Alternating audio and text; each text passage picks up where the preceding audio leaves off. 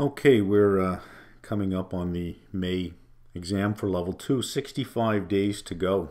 And I've reduced that by 28 days for your review. You've got 37 days to get through what you need to get through, and then you should be in review mode or final consolidation mode. So let's have a look at the structure of the exam you'll be facing. It may help you in designing a strategy of what you want to do. And then we'll look at some review strategies. Here are the sections, and there are 10 sections, and here are the weightings, and we're given ranges for the weightings. And the questions, you will have 44 questions in the AM, and you will have 44 questions in the PM. Each question is worth 3 points, but I don't know that the 3 points matter. There's 44 questions in total. All vignettes on the exam are going to be either 4 or 6 questions. So I did some quick calculation to see all the different possibilities at which we could arrive at 44 points. And we can have 8 vignettes of 4 points and 2 of 12 to get to 44. You can have 5 of 4 points and 4 of 6, or you can have 2 of 4 and 6 of 6 to get to 44.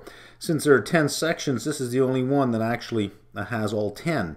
If we drop down to 5 plus 4, you have 9 sections and an 8 section. So I don't think you're going to get 2 vignettes of 4 and 6 of 6. So it'll be either one of these. My leaning is towards 8 vignettes of 4 questions each, 2 vignettes of 6. So for something like ethics, which is 10 to 15 points, it'll be made up of either 8, 10, or 12 points. There can't be 9 points for ethics because vignettes are either 4 or 6 points. So there'll be 2 vignettes of 4, there'll be a 4 and a 6, or 2 vignettes of 6. And then for the sections that are 5 to 10, you'll either have 1 vignette of 4, 1 vignette of 6, 2 vignettes at 4 questions each, or a 4 and a 6. And all the sections are either 10 or 15, or 5 or 10. So it gives you some idea of the number of questions you're going to get. Again, for quant, you're not going to get 5 or 7 questions. It can't be done with combinations of 4s and 6s. So again, my thinking is, if you're going to ask all 10 sections, you can get that in. If you have 8 vignettes of 4 and 2 vignettes of 6, that gets you to 44. That's about as close as we can get on the number of questions that'll be asked in each section. Is sort of just a range like this for the 5 to 10% section, and a range like this for the 10 to 15 point section. So if you target the middle of the range, I think you'll be okay. So quant 5 to 10%, it's either a vignette of 6 or 2 vignettes of 4. I think that's probably where it'll end up. Not a lot more I can do on that. We don't really know what the weightings are going to be until you actually write it. There has been a number of candidates, or there have been a number of candidates that have already received an email from Prometrics rescheduling their exam date for May. We have a level 3 candidate that works for us that was rescheduled from a Monday to the Friday before the Monday, so writing 3 days earlier. So is it possible that you're going to be rescheduled, or you may be rescheduled? Sure. Is it even possible that your center, depending on where it is, could be canceled? Sure. But all of this is going to be center by center. So it's not going to be, if you're looking as we get closer to CFAI making some sort of blanket statement about cancellations, I don't think that's going to happen. I think if a test center says, look, we can't, given the conditions, we can't hold the exam, the list of candidates who are scheduled at that center will probably get a direct email from CFAI directly, as opposed to big broadcast statements. So I wouldn't, again, I wouldn't look to that. I would look to your center, whichever center you're booked in. I would look for them to be sending you an email if there's a problem. If there's a cancellation or whatever the case is, you'll probably get an email. Failing that, well, then you're probably writing and you've probably got to show up, ready or not. And there has been, in past years, when everybody showed up at the same place and wrote in the same hall. If you've, you're at level 2, you've been to the level 1 exam, it's not uncommon to see empty desks around you. They were all booked. All of those desks, none of them were fillers. None of them were, for people who, sort of just walked in off the street saying, hey, can I write? They were all booked. Those are people who just didn't show up, which, I don't think is a wise idea, just not to show up. You're going to lose your exam fee anyways. So you may as well write. There's no downside to writing here. You get to see the exam, you get to see the types of questions on the exam, and you get to experience the exam center. This will be your first time in computer-based testing. So even if you're not prepared to write, you may as well go in. Again, you lose the exam fee, and if you have a subscription on our site, if you just decide to skip the exam altogether, you don't qualify for the 1 fee to pass option. All of our subscriptions are 1 fee to pass, which means if you bought level 2 on our site, we carry you till you pass, but you actually have to write. You actually have to miss the exam, write and say, well, look, I didn't pass the exam, have results that show you sat and you didn't pass the exam, and we'll carry you. But just to not show up, no, we don't offer the extension for that. What you can do, if you're not prepared to write the full exam, write the exam that you want to write. Listen, life happens. You may be looking at the next 65 days and you might be saying, given what I have to do, given the obligations I have in my life, I can't possibly see how I'm going to fit this in. Well, pare it down to 2 or 3 sections. Let's say that you're going to do FRA, equity, and fixed income, and you're just going to know those 3 sections. You're going to say, that's the exam I'm going to write.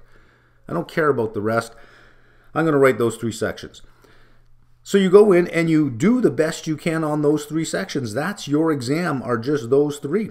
When you get your results, you're expecting that you're not going to pass. There shouldn't be any surprise there.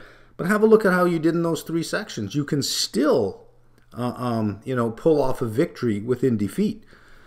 So, pick the sections that you think that you can do well on and write that exam. What it does is it reinforces to you that, you know what, I can do all 10. I've just proven to myself that I can do these 3, and I scored, way above the minimum passing score in each of those sections. They were my highest scoring sections. Maybe you scored in the top 10%. But you demonstrate to yourself that this thing is beatable, that you've already done 3. You've pared it down to an exam where you said, listen, if it were 3 sections, if the exam were only 3, I can handle it. I just can't handle 10. Then prepare as if it were 3 sections. Show up. It's a reconnaissance mission. Get as much information as you possibly can. Get a lay of the land. And do those 3 sections really well. Right? Focus on 2 or 3 sections. Write the exam you want to write. Now, here, you need to know this. You need to write both the AM and the PM to get a score report. If you only write the AM and you said, aha, everything was on the AM exam, I'm going home, you don't get a score report. Let's look at some review strategies going into the close here. All right, let's look at some things that we can do in the review period, these 28 days leading into the exam. The most common one thrown around is mock exams. I'm sure you've even heard the expression mock till you drop. Mock exams are better thought of as a benchmarking tool as opposed to a learning tool or an internalization or consolidation tool. It's a benchmarking tool. It's meant to give you an idea of, based on what you know, where do you stand in relation to 100%. And it's not an absolute benchmark either. It's a relative benchmark. It is relative to the author who wrote those particular questions. So, you can have 3 different authors write a mock exam and you'll get 3 different levels of difficulty. Some may write easy questions, some may write hard questions. Which one is closer to the real exam? No one knows. CFAI does not share that information with us, even though we have an approved status with CFAI and we pay our fees every year regularly and diligently. They give us nothing when it comes to the exam. They are tight-lipped and it's just a big black hole. You can ask, but you're not going to get an answer. So when I see some providers saying, our exams are as close to the real exam as possible. They mimic the real exam. No, no one knows. Nobody knows the answer to that. It's your best guess. So if you have a skill or are trained in assessment, you understand how to write at different levels of difficulty.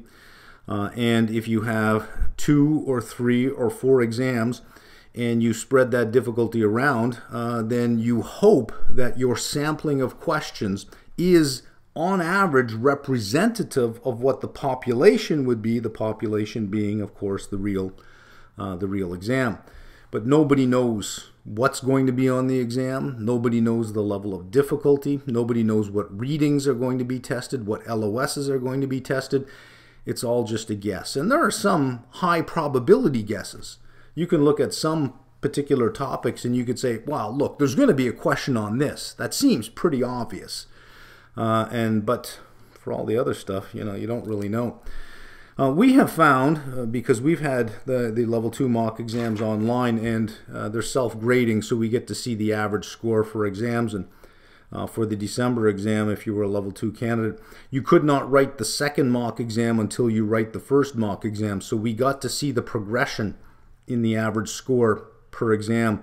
And it limits out at 3. Going from 3 to 4 on average showed no improvement in the score.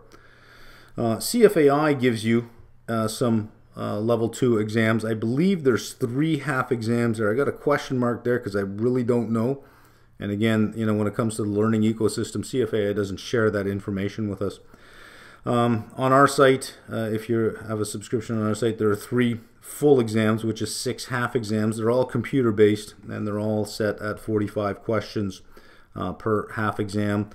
The real exam is going to be 44. We just put it to 45 only because of the way our vignettes worked out. We have 4s, 5s, and 6s in our questions. And, it's not that important that you mimic the structure perfectly. What's more important is that you devise a valid benchmark against which to assess yourself.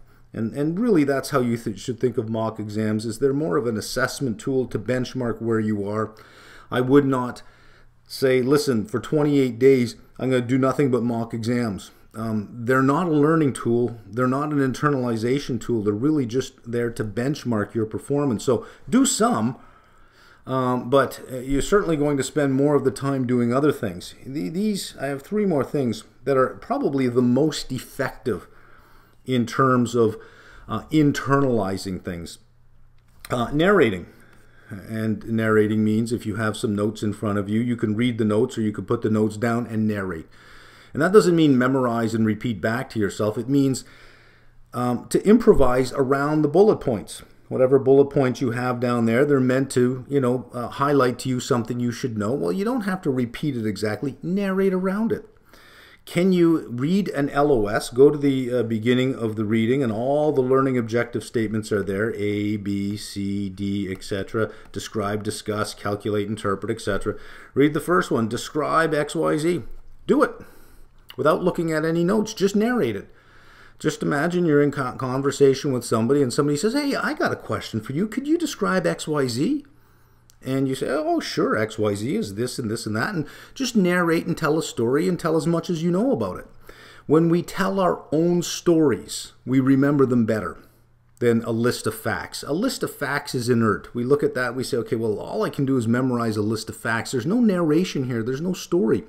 But if you can narrate it yourself and give examples, once you start giving examples, that's really powerful, because we remember these because they have a theme, they have a story, they have something going on that's more than just point A, point B, point C. So narrate.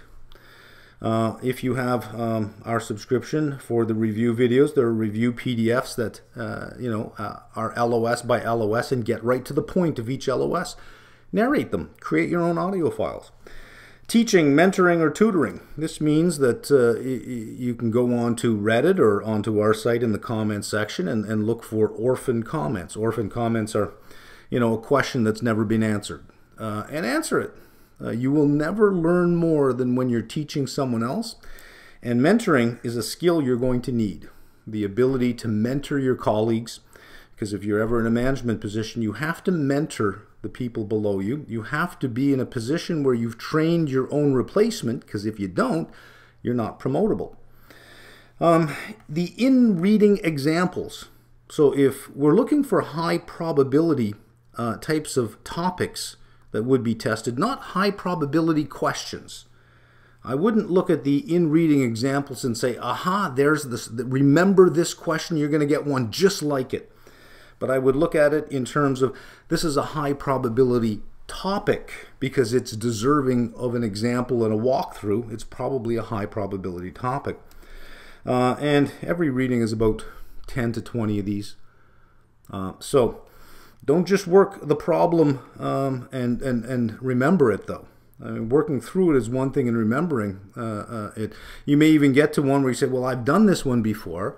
I know the answer is 56, and you remember the steps, but you know, if it were brand new and you'd never seen it, could you do it?